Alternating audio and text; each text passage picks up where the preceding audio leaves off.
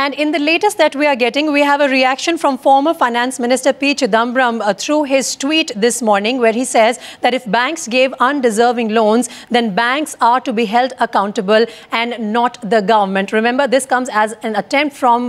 P Chidambaram to really wash his hands off the financial mess that is there in KFA, and the UPA just trying to come out clean on how it did not assist Mallya during that entire period. So the former Finance Minister P Chidambaram saying that if banks gave undeserving loans, banks are to be held accountable and not the government.